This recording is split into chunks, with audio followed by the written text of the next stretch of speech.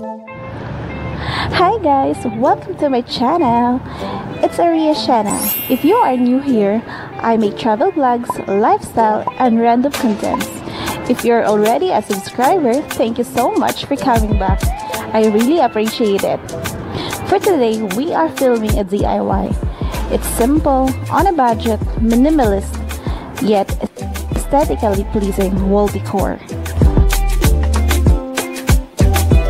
If you're interested in this kind of video, just please keep on watching.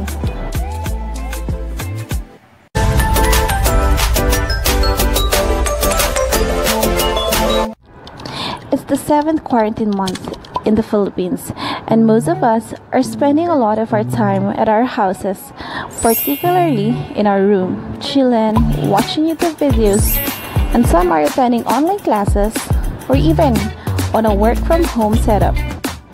So I thought of recreating my small space into a creative, inspiring, minimalist, but aesthetically pleasing vibe. So whenever I come home from work or I'm at home, it can motivate me.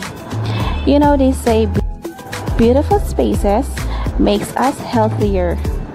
Research demonstrates that beauty produces a positive emotional experience in the observer, enhancing feeling of happiness and of well-being. So yeah, when it comes to recreating your space, there are a lot of options you can choose from depending on your preference, but today let us focus on wall DIY. Perhaps you have a plain, boring white wall like mine. So here's the things that you can do. You can either 1. Use removable paper to cover it or design some parts of it just to make an accent wall. 2. Use mural. A wall mural is a continued image you can use. 3. Use a wrapping paper with cool artsy patterns. 4. Use washi tapes. Or 5.